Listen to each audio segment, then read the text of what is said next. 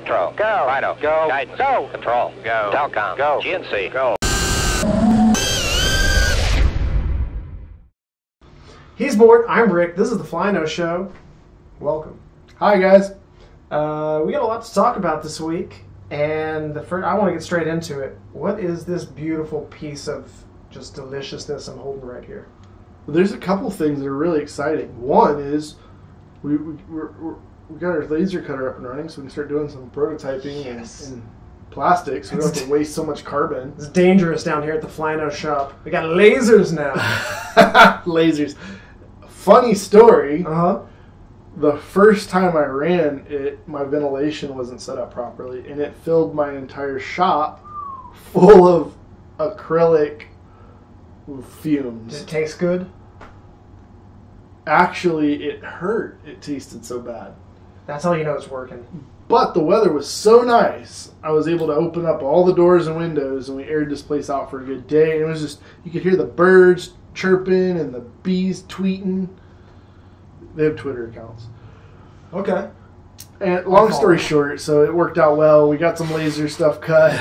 We got the shop aired out, and we got this cool new frame. So I don't know. I guess we could tell them what it is. Yeah, we'll pop something up on the screen here. So it's buttery.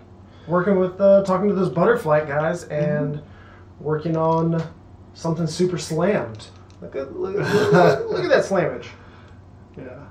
That is just that's as slammed as she gets right there. What size of slammage is that? So there's 10 millimeters of work area for your stack. Wow. And we've got 5 millimeter arms and top mount idea, GoPro. There's a lot of little features in it. So here's some of the simple features. One, it's pretty freaking light.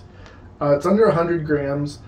You got 5 millimeter arms, 5.5 millimeter props. You're on 5.5 with this set of arms, so that'll be standard option. Nice. GoPro mount comes with multiple angles. Micro cam. One of the things that the Butterflight guys, they put out a survey for different things they wanted. They didn't want 4-in-1 ESCs. They wanted to look at arm-mounted ESCs. That's why the arms are a little wider. Super slam. That was the big thing. We want super slam. So let's show them what slam really is. Well, you know what they really wanted? Something innovative. Oh, yeah. All caps, 40 exclamation points, something actually innovative. Innovative. It has a T in it. I think this qualifies for the definition of a new word. So, what I like about it is Flyno hasn't really done a standard top-bottom mount idea. So this is kind of pushing the boundaries. Everything, just like with the Cerb V3 coming out, everything's flush mount. We're going to do high-end titanium hardware for everything. It's just going to, the idea is super clean. Super clean. I really like it. One thing I really like about acrylic as a prototype is you can see through it and see what's happening between the layers. So it would be hard to see otherwise, but we'll probably have some pop-up happen. But yeah. The screws, so they're quick swap arms, so you only have to take a couple of screws out, and then there's a captured nut in there. Yeah. So yeah. And you wouldn't be able to tell this if we didn't do it in acrylic. You wouldn't. If you did it in carbon, you wouldn't be able to look in there and see if it's working the way you expected it to. Also, this is a little thing we kind of just I realized is because acrylic is more brittle than carbon, it kind of highlights the points that are prone to break. So we're holding this very carefully for a reason.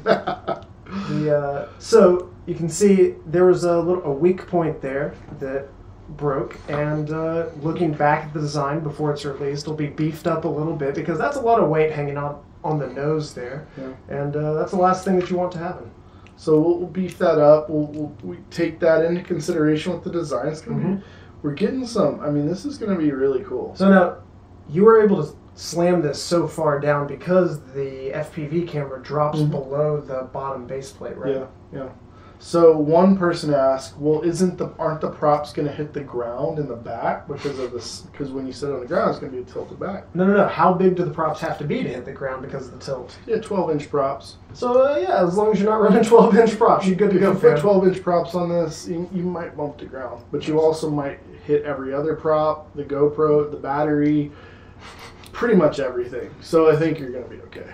Man, I wish I could fly this because it just acrylic just looks so badass. It looks beautiful. One person said, "Hey, well, you could probably get one flight out of it." I was thinking, I don't even think you could assemble it without breaking it. But proven. Yeah. So. Well, right on. So that's the, we don't know what to call it. So I guess the last thing I think is a cool trivia bit about this. The design started around the ZMR 250. Yeah, so that comment, something actually innovative, that's something that kind of, I don't want to say rubbed me the wrong way, but it's like, how as a designer do you convince somebody that something is innovative when they have the viewpoint that nothing is innovative? Because I have to say, over the last couple of years, there's been some hardcore innovations in frame design. And maybe that progress is slow from the consumer perspective, so they don't see those leaps. But where we are with frame design is way beyond where we started. And everything is, the innovation is continuously coming out. So long story short, when I saw that comment, something actually innovative, my thought was, well, let's reverse that. Instead of going for innovative, let's go for generic. And I was like, what's the most generic thing every FPV pilot knows? ZMR 250. And so the ultimate goal was just to release basically a clone of the ZMR. I thought that'd be cool. Let's clone the clone. If you don't know, the ZMR 250 is a clone. A little trivia, let's see if you can guess the right answer in the comments. What is the ZMR 250 a clone of? Awesome. Can't wait to see the comments on that. Yeah, I want to see you get that one. Who knows? Who are the OGs out there? So we had a little chat with Miss Creature today. Ha-ha! Yeah! So we've been hyping this for a while. The Miss Creature Skoll V2 skins. We've been hyping this pretty hardcore for the last few weeks. I know a few of you people out there are saying, yeah, right, we don't believe you. Well, it's happening. Welcome to the Flyno Show. Yay!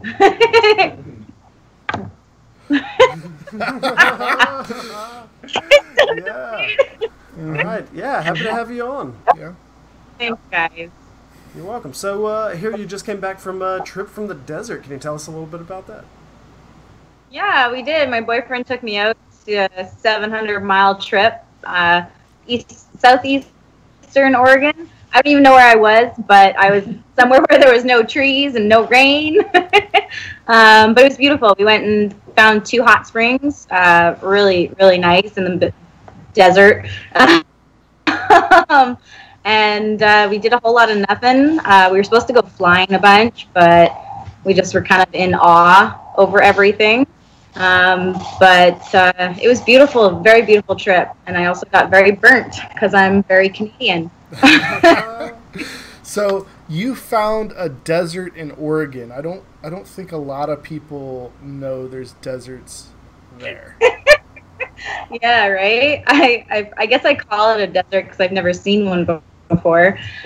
High desert. It's old high desert. No, full on high desert. Oh, it's a full-on high desert, whatever that means. No, I'm just kidding. So it's the Canadian landscape. Right. We don't even know what a desert is. So is it like when snow covers everything? Is that kind of like similar to a desert where it's just like the same? Yeah, totally. Like there's just nothing. Well, so you probably had some fun out there, and I know you guys are also working on a wing design, which we got a glimpse at a second ago. So did you get that out there? It's still in the works? Oh, I see it in the background. We have frozen video. It's absolutely sick because he's like made it completely from scratch. He's got all these foam pieces donated to him from random people in the area, and he's just made his own. What do you call it? What's the cutter called with the wire? Just a foam wire foam cutter, I guess. Hot wire cutter. Mm-hmm. But it looks like it's going to be really, really tight. I'm excited for him. Well, it looks. So what? Yeah, that's awesome work, Tyler.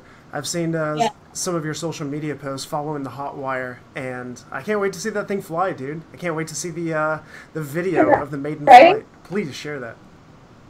We're gonna have to find a good name for it. The pink machine. Right on. Well, you're an artist. You've been working on some art. What have you been doing recently? Oh my gosh, so much stuff. It's ridiculous. I've still not finished a lot of it, but I'm grateful for it. I'll say that. One cool thing that I did recently was this really sick skin for the Skoll too. And I love so it's my own little design of my own random things that I do. You'll see things like motors and wires and all sorts of electronics on it. But also with this, it's going to be a giveaway. So I'm not too sure if anyone's interested or not, but I hope they are. I mean, yeah, so we're going to be giving this away. Well, I was really excited when we kind of worked together and started working together.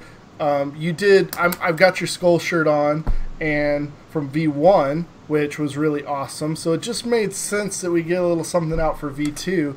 I really like this shirt, and even though we've continued to V1, I want to keep selling this shirt in the store because it's kind of like a cool throwback to the original. I totally agree. But I'm super stoked about the skin too, and like you said, like we're gonna do a giveaway. We sent you a frame. We got the skin made with your design on it, and we're gonna give the full package away to somebody, right? So exciting, yeah, because I'm like head over heels about these frames because I'm very new with the whole. This thing's industry awesome, so anybody who likes to thrap, this is the one to have. So yeah, so I'm going to do the giveaway, and I got some rules and regulations if I can spit those off right now. Yeah, totally. So it's going to be on the 12th that I'll pick a winner, and it's going to be YouTube that you have to subscribe to my channel and Flynoceros channel as well, the Flyno Show, which is sick. Check it out once a week, right, guys? Yeah, once a week. As long as we can keep it up. You're also going to give away that awesome stuffy over there, too, at some time? Yeah, we are.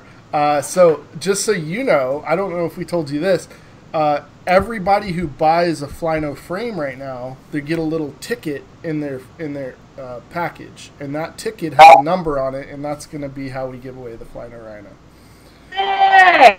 So you're going to do this giveaway on Instagram, is that right? Yeah. And you're gonna do that today?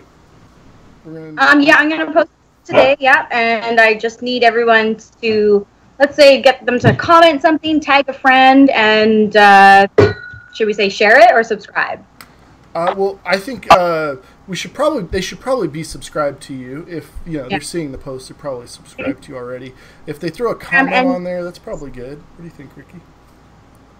Give us a shout out. A little bonus. Tell us what you think about the shiny new Skoll 2 skin. My internet's cutting. Yeah, we're getting a little drop in audio too, but so far it's been really good. I'm so excited. You won't lose it. Well, cool. I think that's good. I know we're losing the internet a little bit, Kirsty. I really appreciate you coming on the show. I'm really excited to see some of the stuff you're working on, and the skin looks awesome. After the giveaway is over, we're going to sell it in the store so everybody will have an opportunity to get it. It was really great talking with you, and hey. I'm stoked to be able to do this with you. Me too. Yeah. Thanks for being on the Flyno Show. Thanks for having me, guys. Next time I'm going to get some better internet. So yeah, hope you had fun with the Miss Creature interview that we just did, and she'll be giving away some things, and we are too. So this week we found out who the winners were for... Yeah, it's... I can't believe we tried to give away a hat. It's taken so long. We finally did it though. Mission accomplished. So we doubled it to 2 videos, Flyno Show 3 and Flyno Show 4. If you commented on either of those videos, then your comment entered you to win either the hat or the beanie. They're over there. So I think because we did 2 shows and got 2 things to give away, I'm going to give them both away. The hat. Ryan Terry wins again. The beanie. Yeah. So we picked 2 winners. We used an online YouTube comment picker to do the work for us, and you can see it rolling in the background for vid 3 and vid 4. So our winners are Airbath and Ryan Terry. Ryan Terry. Yeah. All So right. you guys won, and reach out to us, or we'll reach out to you. Have your people contact our people, and who gets what? Who gets what? Who gets what? So I think we should flip a coin. Flip a coin. All right, let's find a coin. Does anybody have a coin? Oh, how about a prop? Let me flip. If it lands up, Who gets what? we got a beanie, we got a hat, and we're about to figure that out. So whoever wins this prop toss gets to pick first, and then the other person can have the remaining hat or beanie. Okay, so the tech side is the winner. Okay, Can we say that? There you go. And we're just going to throw it up. You've got glasses on. Do I need any eye protection? I think you're good, Mort. Okay, here we go. Ready? Wait, but who's top? Who's? Oh, yeah. That's a hard one. So I said the top is the winner. That's not how we do it. That's not how we do it at all. Yeah. All right, one person is one side, the other person's the other side. Okay, so we're gonna put Ryan Terry on the letter side and Airbath on the non-letter side, or the adapter black motor adapter ring. And are you ready? And we're ready. Go. Oh, I think that's Airbath is the winner. We did it. All right. So Airbath. Okay, so Airbath, we're going to reach out to you. You can pick hat or beanie, and then Ryan Terry, you get the what's left. Exactly. I'm sure it's going to be cool. So this is So why does the prop transition Yeah, into the next thing? I don't get it. well. So this is what is this guy? This is 8-inch tri-blade. This wasn't on the docket, but we sent one of these over to Stu at UAV Futures, and we heard back from him. He got an 11-minute flight time. Yeah. Woo! So we didn't just send him a prop, we sent him an 8-inch Skoll, and you should be seeing that over on UAV Futures real soon, so look out for that.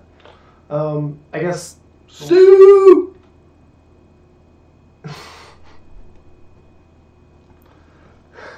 Hey, something else I want to talk about real quick. Okay, yeah, Toss yeah. it on there. Is everybody's been getting their Cerb V3s in the mail and getting some comments. Obviously, prototype. I screwed up a bunch of things. I left out some lock nuts and some orders. I'm mortified. I left out some lock nuts. We had some miscalcs on the screw links, some things like that. But I think overall, everybody's pretty happy. We've had a really good reception. But I think one thing that we also played with that a lot of people don't know about is, I hate when I say a lot of people don't know about. I'll edit that out. So one thing that I really like that we've been playing with is we got these Lipo Fat Straps. Fat Strap. And I got a lot of good reception on our posts on Instagram, so I'm curious if you guys like the Fat Straps or if you just like the frame they were sitting on. So...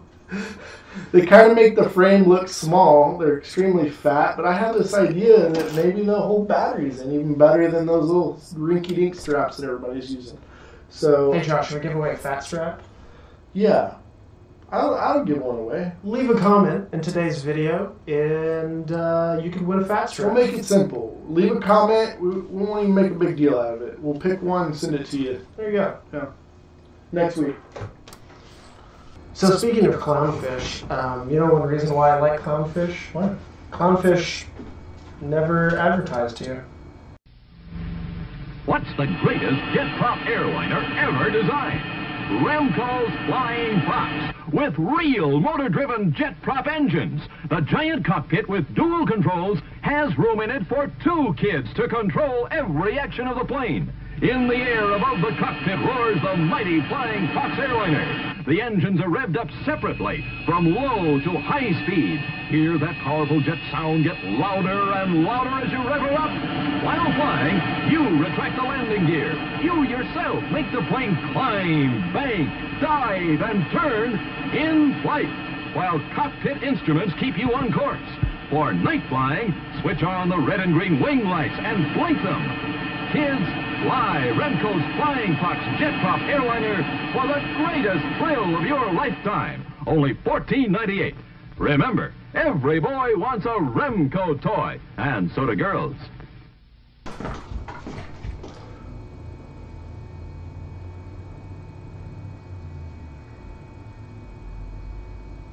We're getting somewhere. Hold on.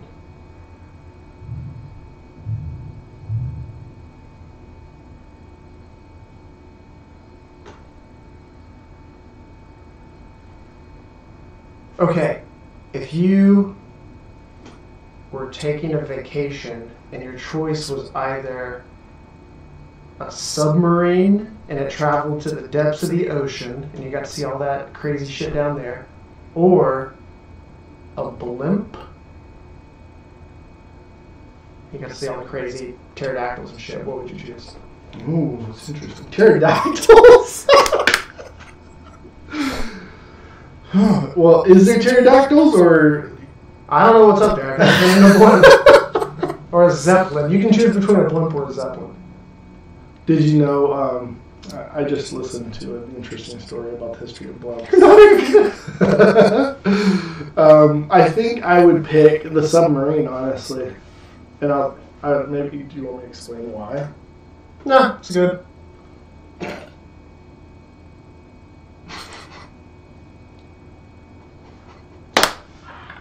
Ha-ha! Giant squid. Good answer. Sperm whale. You just wanted to say sperm. Actually, sperm whale eat squids, which I saw when I was in Austin a while back, and I was in a hotel room waiting for South by Southwest with nothing better to do but watch Our Blue Planet, or whatever the hell it's called. Yeah. And it was sperm whale eating giant squids. Pretty weird, right? Weird. Confirmed. And also, little Nemo fish, which are called clownfish, have a special coating on them so that the sea anemone don't hurt them. Best friends. Yeah. They're like peas in a pod, or maybe the clownfish is like a pea in a pod of the anemone.